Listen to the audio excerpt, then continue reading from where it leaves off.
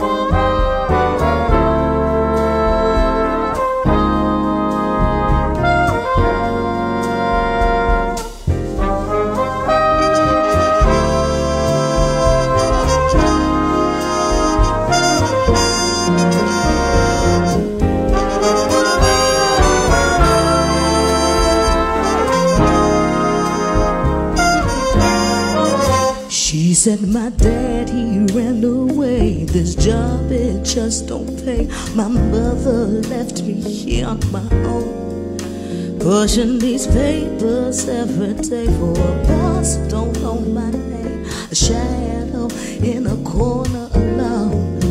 People are always saying to me, pretty lady, can't you see? You got everything you need, but they don't even come close to see the pain. I know something's gotta change. No point of living life like a clone.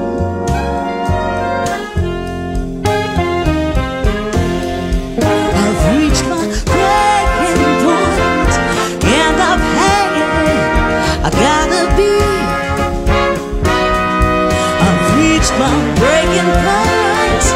and I've had it. I gotta be free. She said my ex, he's stalking me. My confidence is beat by relationships that burn to the bone. Ain't about me shifting blame. The outcome is still the same. Not sure if I should stay or just go, but I don't know what is left to do. It's so blurry. What's the truth? I'm hard up, but that news is all. You know what the worst is? You see that I'm tired of being me. About time for me to kick in the door. I've reached my breaking point. Hey, yeah. Oh,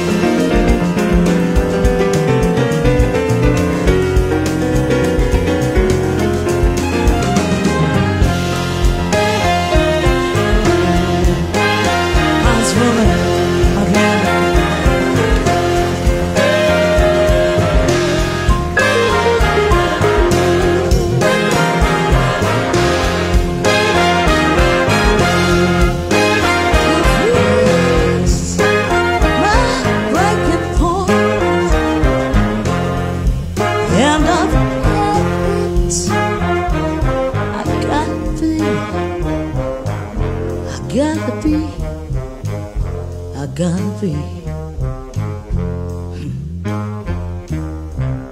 free.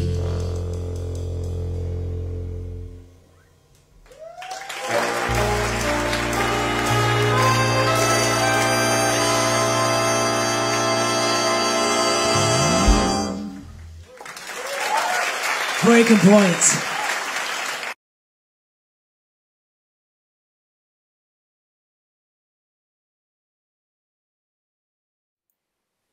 Hey there, and we're back live at 5, and that was China Moses on a tune called Breaking Point. And China is joining us today from Vauxhall on the other side of London. So it's really good to see you. It's really good to see y'all.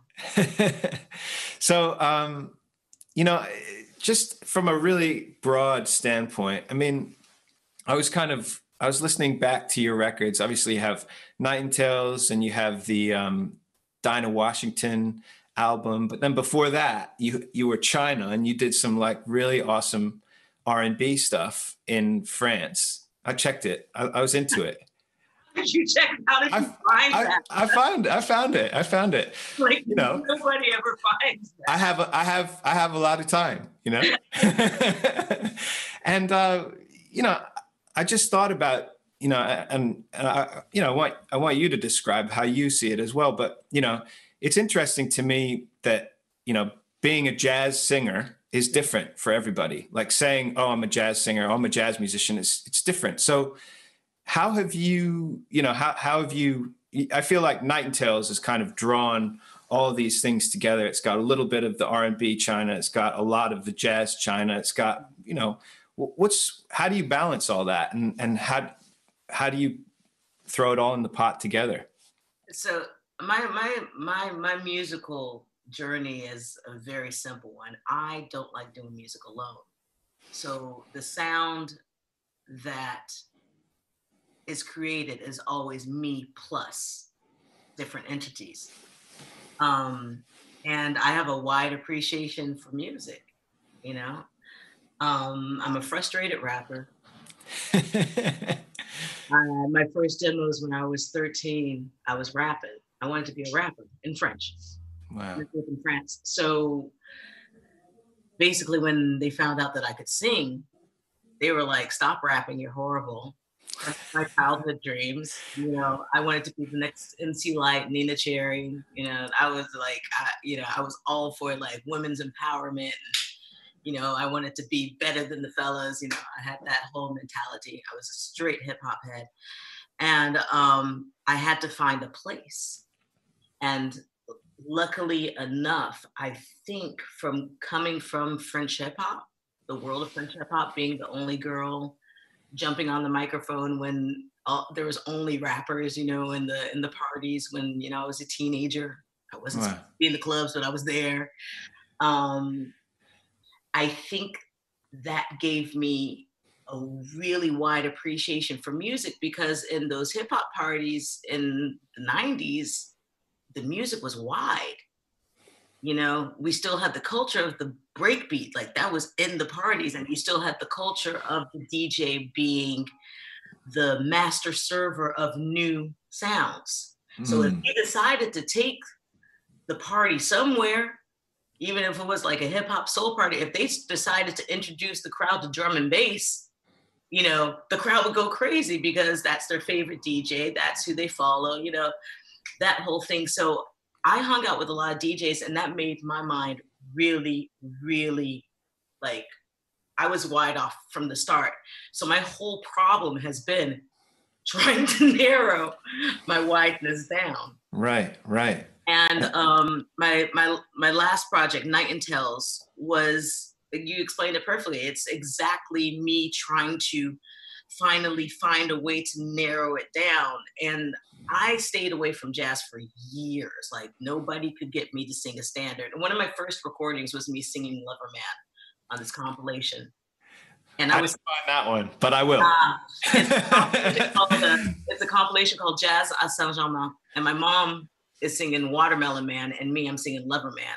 All right. And I'm 16 And I'd never really sung a ballad before in my life. My mom was there when I was recording, and I cried because it was so hard. Wow. Like, she didn't tell me that one. She's told me a lot of things about being an artist, about being your own producer, about being the only woman in the band. You know, she's told me a lot of things, but she didn't tell me that singing a ballad was probably going to be the hardest thing that I was ever going to do in my life. Wow. Wow. And you can hear it on the track. Like, my voice is like cracking. It's really weird. And from that moment on, I was like, I will never sing jazz. Y'all can keep that. Thank you, my ancestors. Beautiful. You know.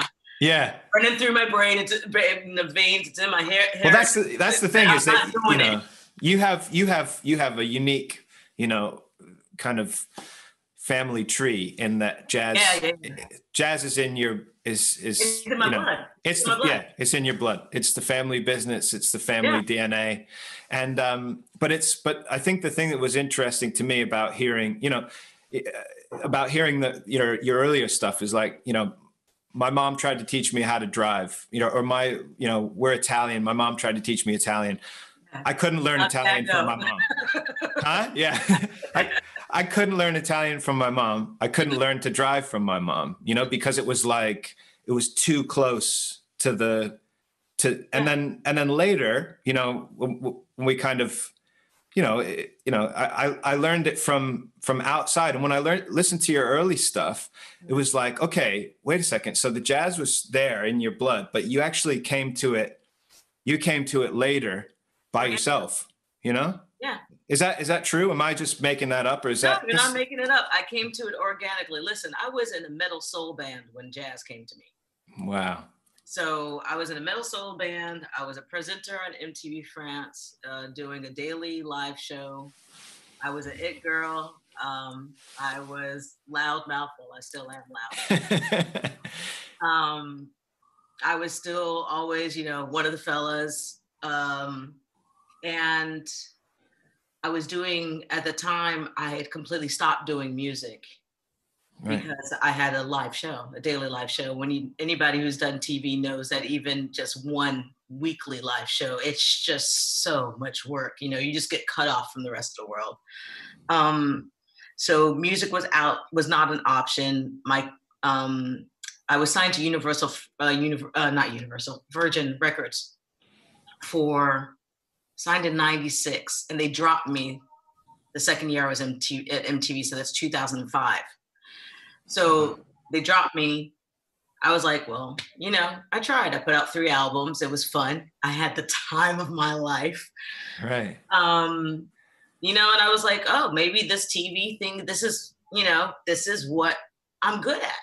Right. You know, and music will always be a passion, and it'll be fun, you know, but it's definitely not my mission in life. You know, I had made I was pretty clear on my talents, and I'm pretty a harsh critic, as most artists are. We're very harsh critics. So I was like, you know, I wasn't one of the chosen. It's okay. Right. I'm a crate digger. I know how many incredible talents don't get chosen, you know? Yeah. So I was like, hey, maybe I'm one of those talents that ends up in, you know, somebody's record shop and collects dust, and somebody will find me years, you know, later. I was really at peace with it. Wow. Yeah. And I got called to do background vocals for this French singer-songwriter, incredible singer-songwriter. Her name is Camille. And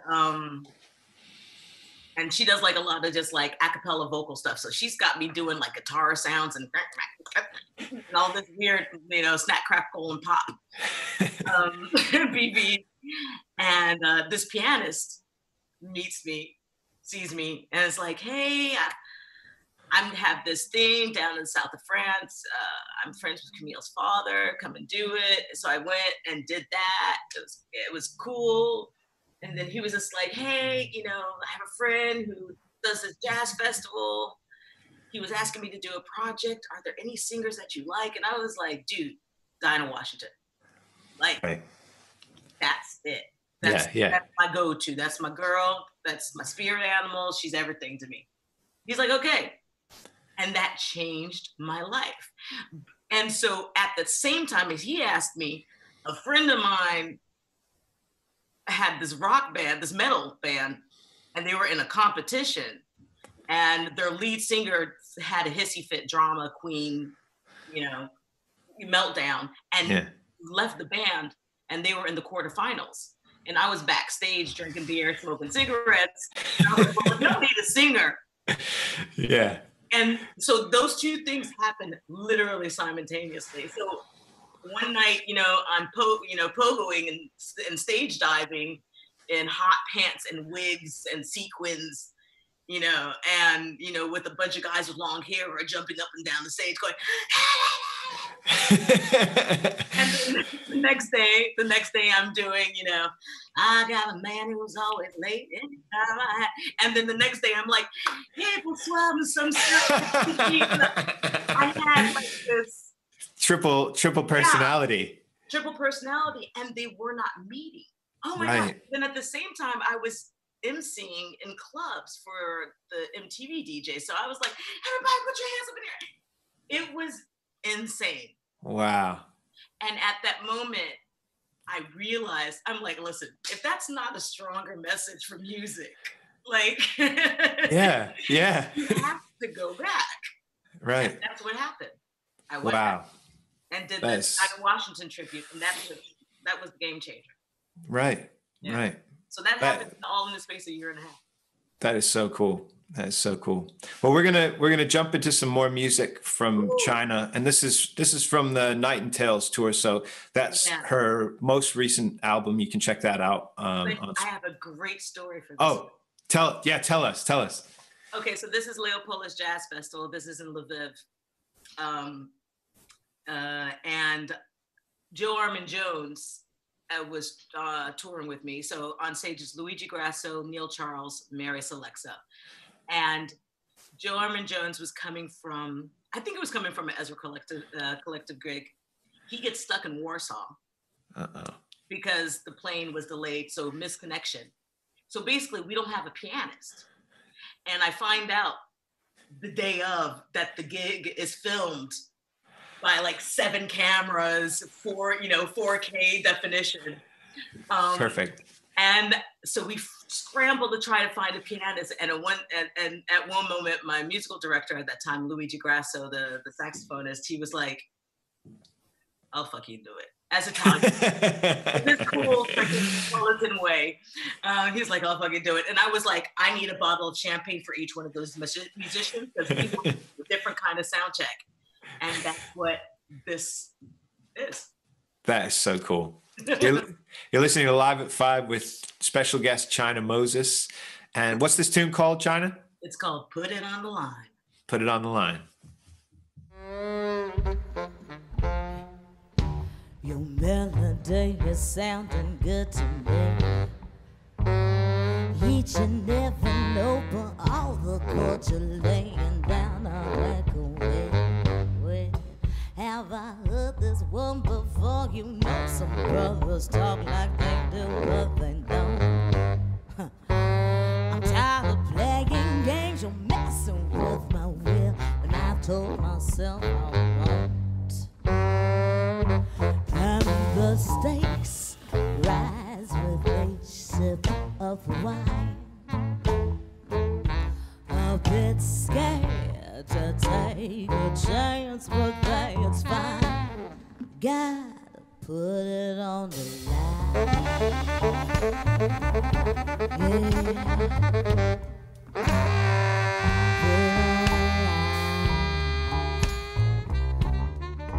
Ooh, gotta put it on the line,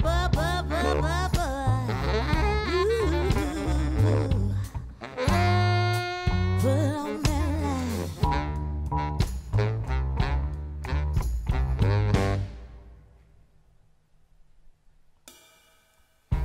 What happens when the audience is gone? Do you play another song? Can't help but think about what's in it for me. I stringing me along. Well, if you don't take a risk, you never know what things can be. So I'm gonna take the lead, 'cause safe will kill you eventually. And they say the heart heals in time. A bit scared to take a chance, but that's fine. Gotta put it on the line.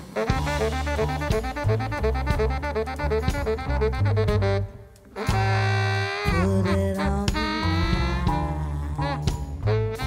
Ooh, gotta put it on the line.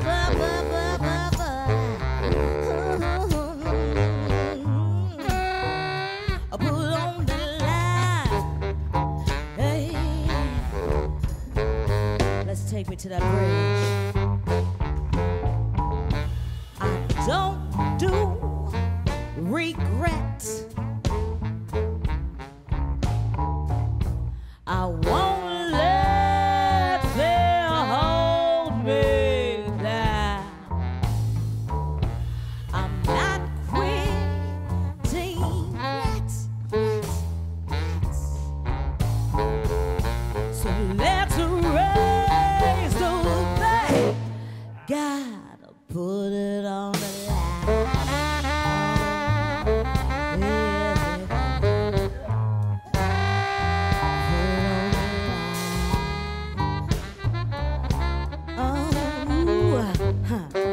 Gotta put it on the line.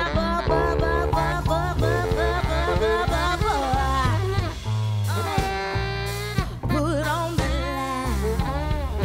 Hey, oh, oh, oh, oh. Come on, baby, baby, don't you come in. Put it on the line. Gotta get it. You know you wanna. Won't you come and just put it on that line? Gotta get it. You know you want. Won't you come out and just put it on that line? Gotta get it. You know you want it now. Won't you,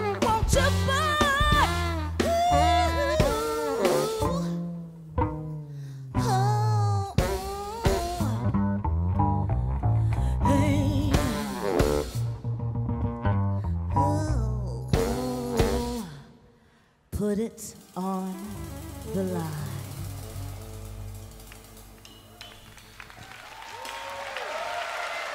Thank you.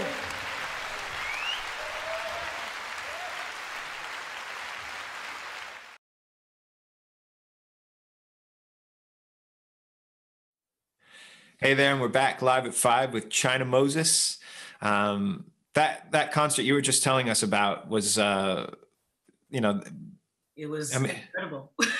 Incredible. We were just talking about how you said before that you like to make music with people. You find comfort and you find inspiration in community. And you were just saying how the guys that you were working with on that gig kind of just kicked everything up another level. Minus a musician, and Luigi plays piano beautifully. So there were some songs where he literally played piano, but on that song in particular, he was just like, you know what? I'm going to just play this Barry, Oh, right. So that wasn't like. Normally there's a pianist. Ah, right. So we're one man short, but on that song, that was Luigi's show. I trust him. He's my brother. Like we've come up together. So he's the guy who gave me enough confidence to actually be like, you know what? Yeah, okay, I'm a jazz singer. Fine. Right. Like, because I would always be like, no, I'm not a jazz singer. Even my mom would be like, no, she's not a jazz singer. But what does it mean to be? What she means when she says that. What does it mean to be a jazz singer anyway? I mean, it's a singer who evolves in the world of jazz. Well, there you go. Yeah, that's a jazz singer for me.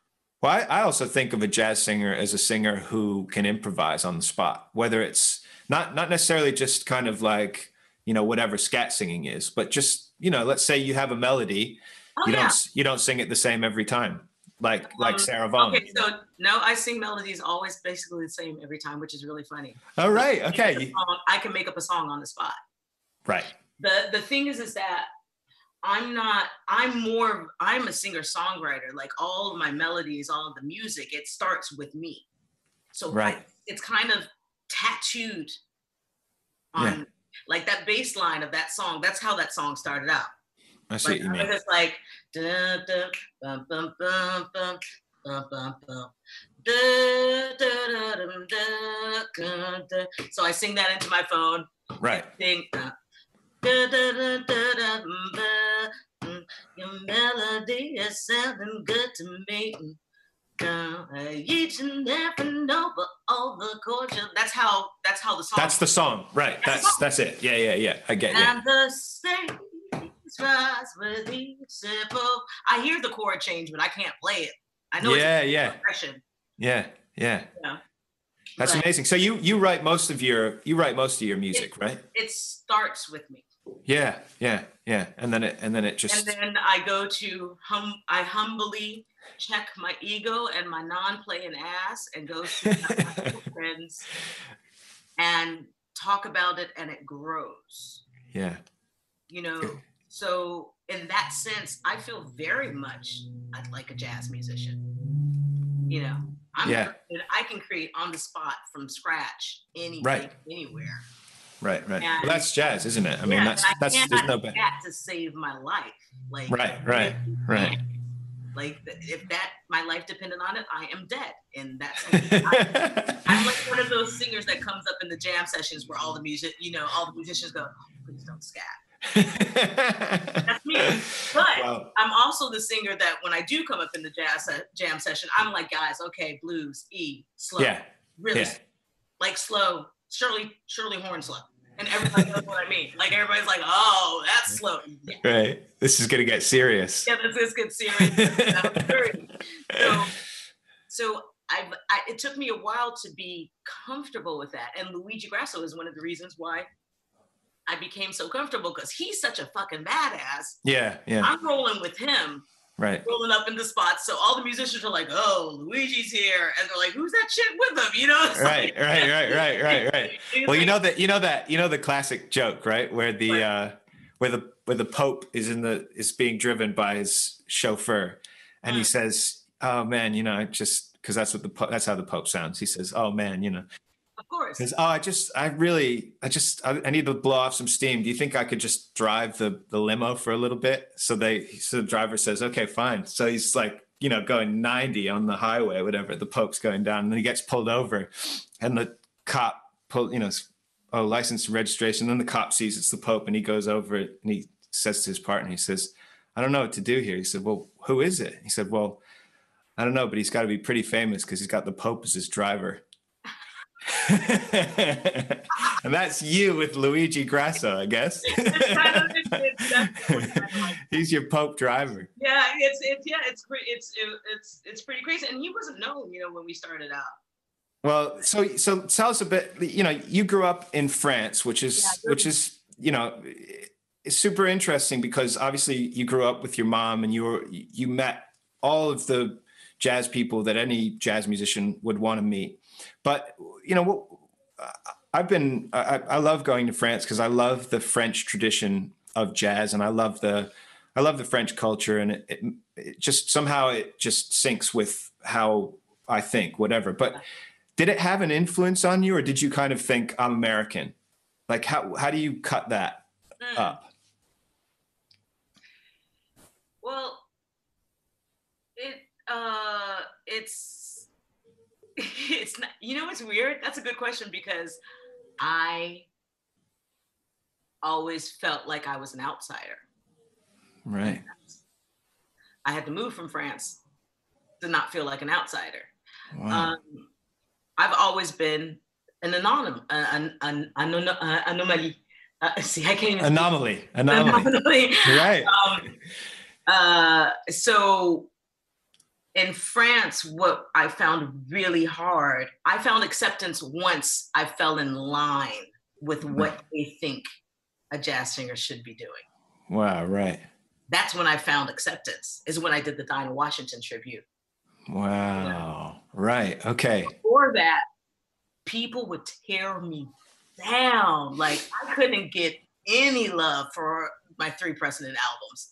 They were like, yeah. In the music world, but then in media and stuff, you were owning it. I was an odd girl out. Where'd he go? Sorry, I gotta change my battery. He's like Casper, the friendly ghost. But I got torn down in media. I was an odd girl out. There weren't many Black people on TV in France, let alone Black women. I had dreadlocks at the time. Like I've always been an outsider. Right. Okay. Trying to fit in, desperately trying to fit in. Like, so as much as I've always found places, people who would help me, move along, who were open, be like, come with me for a little bit. There was always a moment where it would block. Wow. Hit a strong wall. And that's what happened with jazz. Like, I love my jazz people in France. Right. But as soon as I started to want to incorporate who I was before the Dinah Washington, like then I couldn't get gigs. I couldn't get booked with Night Intels until the album was signed. It started getting really difficult because they're really slow. They're like, no, you must release the album.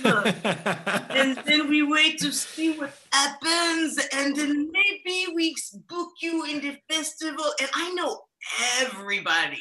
Right. Wow. So I'm sitting here with people who have seen me grow up, playing the music.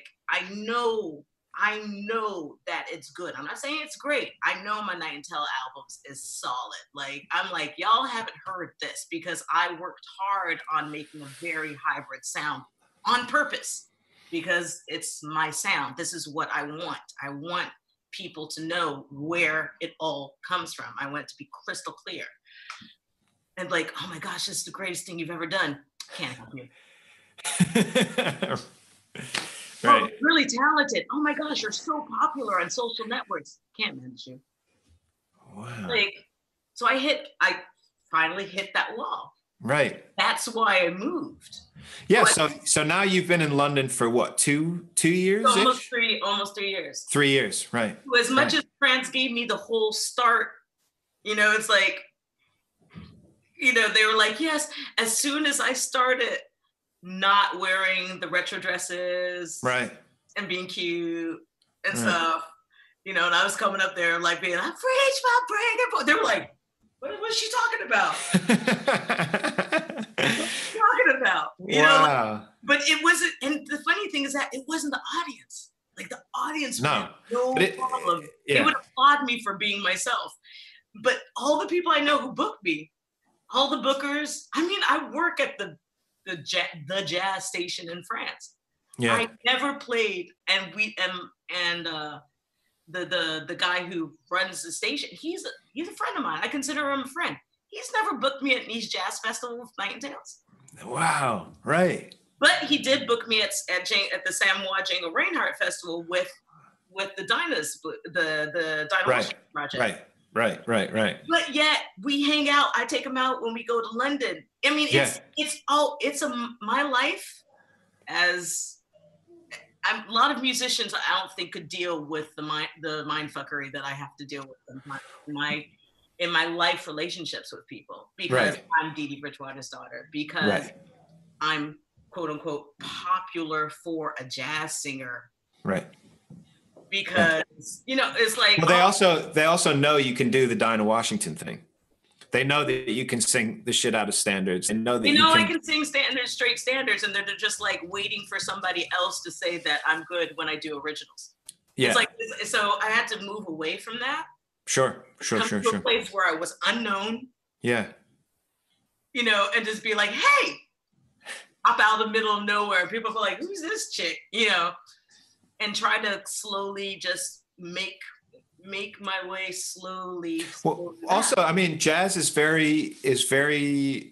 very different connotation here, you know, because of the South London jazz scene, but also because of, you know, I mean, that word means different things in different countries. I mean, you go to the States and jazz means, particularly you go to New York, jazz means smalls, and it means people who have degrees in playing, you know, very cerebral things that are difficult, also enjoyable.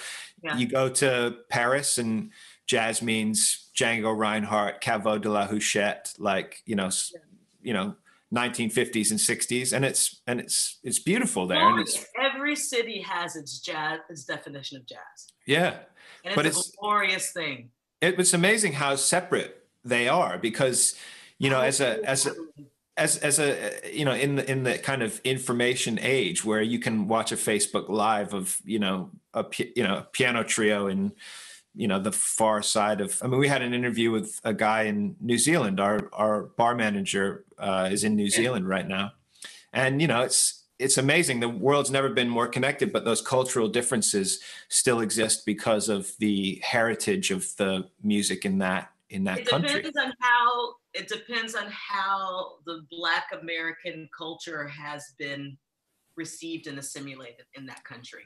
Right. Like in France, they totally missed out on a whole period of the mainstream, totally missed out on a whole period of sequence, funk, and R&B and New Jack Swing. They missed all of that. Right. They were just like Aretha Franklin in the 60s. Right. We'll stop it right there. Well, yeah, we like that. We don't have to look any farther. No, we are definitely not checking for when Nancy Wilson did, soul covers. Like we're not, what Carmen McRae did. What The Sound of Silence? What? That record is amazing, by the way. Thank you. Thank you. But you play that to some purists over there, like, oh, this is sacrilege. Oh, Jesus, what is this? Carmen McRae is living her soul. Yeah. You know, it's like, it's not that deep. You know, it's just music, y'all. Chill out. So have you found the London, the London move? Just, broadly speaking. I find it highly eclectic. What I love about here, which is something I didn't find in New York either, which is, I mean, just in my band alone, come on. So Neil Charles, who goes also under the moniker Binmark, does deep electronica. Right. And then we'll go to the Vortex or whatever and play free jazz. Right. Like, and he's playing bass for me, and I'm just like, who are you? Right. Marius Alexa, who's a cat from frickin' Vilnius. Right. Who drove down to some clinic, got inspired in Austria and was like, I'm moving to London to learn Afrobeat. I'm like, he starts playing Afrobeat and I'm looking at him like, are you really blonde and blue-eyed? Like, right. Isn't that an amazing thing? I mean, that's an amazing thing, because what's happened, you used to the American jazz scene in the 50s and 60s and even 70s to a certain extent. Yeah. But even, for a long time, the guys that were in New York, they counted on being able to travel to make cash, and they would come to Europe and they would tour. That sometimes they'd stop in Denmark and make this huge impact. And you'd get these isolated players along the way, your NHOPs. They called it what? We call it the Euroflow now. Euroflow, right. Euroflow. but now, there's so many, I mean, you hear people playing jazz. You hear a guy from Denmark that sounds like Ed Thigpen. You hear Joe Webb from Wales who sounds like Art Tatum. You hear, and it's so inspiring because it took a long time for that sound and culture to disseminate, and it took generations. But now you're getting this kind of really wide inspiration, and you get, like you're describing these. You keep talking. I want to hear about more of the band. It's coming from everywhere. I mean, I remember when Joe Armin Jones, he started playing with me because he was recommended by He was recommended by Steve Ruby from the 606. Right. Him and Mike Gorman. So Mike Gorman's been playing with me for 5 years. Joe played with me for 3. Yeah. Joe then recommended me Ashley Henry because he started his stuff started popping off. But the thing is that we're sitting in a car driving somewhere in the south of France because we all love those south of France jazz gigs. Yep. They're my favorites. I have a thing in south of France. Like I could just tour the south of France. It's wonderful. I love my people in the south of France. And we're like, and Joe's playing us like, the first, recordings of his first album. And I'm like sitting there, we're like bumping along and I'm like listening to this. And I'm like looking at Luigi and looking at the guys. I'm like, this is huge. Like this cat is bringing George Duke back and right. 70s Herbie and the bad boy Herbie, right. the one that people seem to forget existed. Right. He's bringing back all of this stuff, and I was like, and then when he played me that song, Almost Went Too Far, I was like, that's it. I'm like, that's it. I'm like, I will never see you ever again once this comes out. Wow. And so Joe also introduced me to Nubia, to all that stuff. And I'm like, these people are 20 years younger than me. Yeah. And they are so much cooler than I am. Let me hang out with them. Marius introduced me to Ollie Rockberger and Miller. So that's who I did my new album with. Hey, cool. I'm like, in the second week I moved to London, I'm hanging out writing with Ollie, who met me at Jazz Refresh at the Mau Mau. Like 2 days after, we're working at his house. Like that would never happen to me in France. And then I'm listening. Ollie Rockberger's like, singer, songwriter, fan of Billy Joel, loves layers. The Phil Collins voice, as I call it. And I love his stuff. And I'm like, but then this cat will turn around and kill it on the piano. Yeah, right. It's like, who are you? Yeah. I think the way that scene grew up, which is so cool, is that there's an audience for it. So, because everybody's been checking out records for time, it's like that. And so, the people would hear stuff and become amazing pianists, amazing whatever. But the thing about London that I find so interesting, and when I moved here, I thought this was just amazing, was that there's so many gigs where you can try stuff out, and nobody blames you for it. Nobody blames you for it. And you're doing a gig, there's like, there used to be hundreds of them all over town where you could go, you could do your thing, and the audience would kind of give you the time of day. And if it really hit, then stuff would happen. But and people will tell you. Yeah. So, it's a cool city for that. And I think that it being so spread out and being kind of, at least in the jazz sense of things, relatively adventure seeking, you have a lot of different kinds of venues. You have, the Vortex, you have the Cafe Otto. We have you guys. Well, we have us, yeah. Like, for just a quick second, I was speaking to my mom last night. I was like, I'm going to do this interview with these cats, Kansas Smitty. She's like Kansas City, Kansas Smitty, Kansas Smitty. I'm like, yeah. She's like, oh, okay. She's like, I feel that. I'm cool. I'm like, you never heard of them? She's like, no. I'm like, Mom, they have their own club. What?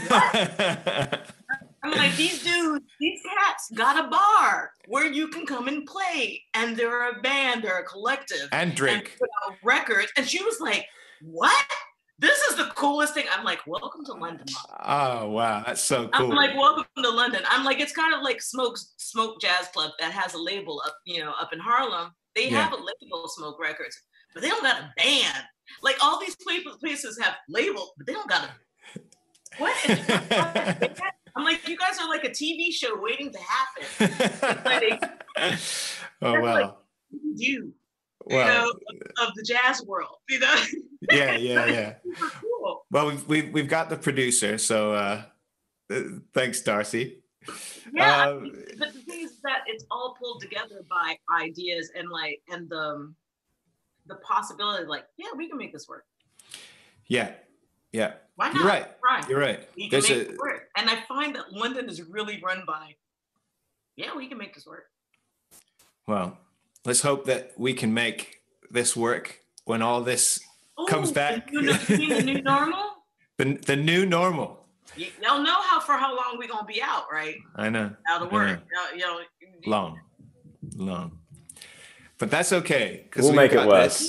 No, we're creatives. We're going to reinvent it. We'll figure out ways to play. It just might not be inside. Yeah. There's that's a lot true. of stuff that's going to start happening outside. Like in New Orleans, I see people go. Well, they have houses. They're doing concerts on porches. But they have the blessing of weather. They have the blessing of weather. But we have covered outdoor areas here. This is true. We'll make we have sweaters. We have jackets. We have raincoats. If up in Denmark they're ready to do drive-in concerts, we're going to figure something out in the city. You said it. I know. The artistic world will always. It's a hustle. It's a passion. We're like drug addicts to creativity. Man, you said it. That's true. We need our creativity. And I haven't been feeling really creative lately, but at one point everybody's going to go like, you know what? We need to find a solution to this. Find an avenue. It'll present itself. There's way too many parks in this city for something not to happen. You said it. Well, China Moses, thank you so much for coming on today and for thank you guys giving for us. inviting me. We finally did something together. We will. This is just the beginning. The beginning of a beautiful friendship. You do more. Yeah. I admire you guys so much, and I think what you guys are doing is it's amazing. It's crazy, and I'm down for the cause. Thank you so much. Thank you. Really appreciate that. And let's talk more about that and get some ideas rolling. Yeah. I think we can. Well, thank you for getting me out of bed on Sunday. Our pleasure. For you guys. So, you guys be safe. Thank you so much. Thank you. And our record of the day today is China was mentioning singers that go into crates and come out 50 years later and get on our rotation. This is one from Mavis Staples, who was a Samoan born. You know her? Rivers. Mavis Rivers, not Mavis Staples. No, Mavis Rivers. Sorry, Mavis Rivers. Yes. Yes. You know her? Yes. Oh, great. Okay. Mavis Rivers was a New Zealand Samoan singer and moved to the States and made some great records with people like Nelson Riddle and also with Shorty Rogers. And this is a compilation of her stuff with Shorty Rogers. She's a great singer and the records sound fantastic. So check them out. Also check out China's Nightingales and all of her other records on Spotify and all other platforms. Make sure to click on the link below in our bio for a link to our Live at 5 playlist and a link to join the Kansas Smitty's membership. Geez, it's like I have so many instructions for you. You're gonna spend the rest of the evening doing all of these things. I know. Subscribe to this YouTube channel. Click on the link. Check these things. All that said, we'll see you tomorrow live at 5. Thank you so much for tuning in. See you soon.